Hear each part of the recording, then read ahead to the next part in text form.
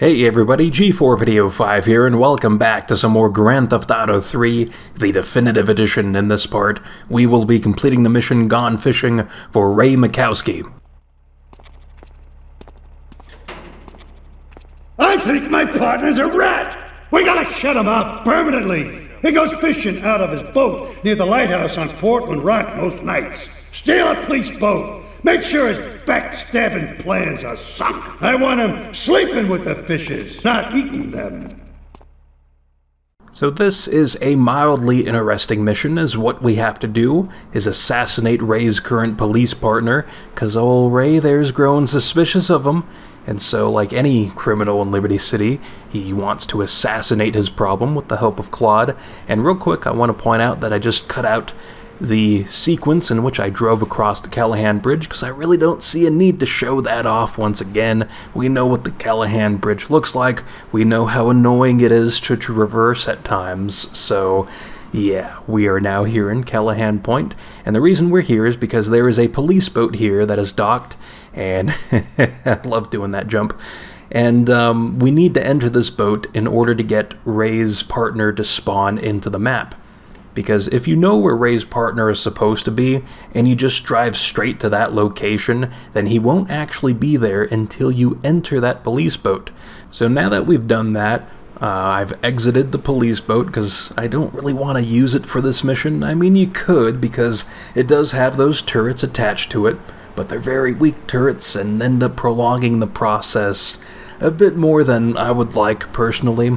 And you also have to deal with Ray's partner maneuvering out in the open waters and stuff and trying to dodge you.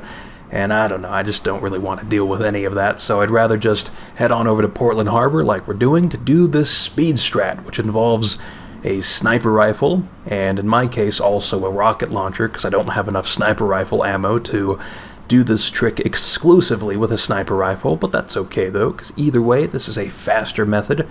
And the reason why we're in Portland Harbor is because you get a bit of a vantage point on Ray's partner's current location by using these elevated edges here in Portland Harbor. So in this little corner of the area, we're going to pull out the sniper rifle to shoot at Ray's partner, and you can see a little cutscene ends up playing here in which he starts throwing grenades out into the water, because that's apparently how he fishes. And I don't know, it's just a really silly thing there, but hilarious nonetheless. I always enjoyed that little cutscene there. And something really cool is that if the game glitches out on you, he can actually kill himself with his own grenade, and you end up passing the mission that way. So, you know, hopefully that happens to folks. It did not happen for me, so that's okay though, because we still ended up taking care of him quite quickly there as he was approaching Portland Harbor's little corner area I was standing on. So that completes this part. It's not the most fun mission in my opinion, but you know, I do like that you can use a little speed strategy to expedite the process of completing it. But anyways, real quick, I like how the cranes are active here in Portland Harbor. It kind of creates this sense of liveliness here, so I think that's pretty cool. But anyway, that completes this part. In the next part, we will be completing the next Ray Mikowski mission, which is called Plaster Blaster. So until then, I will see you next time.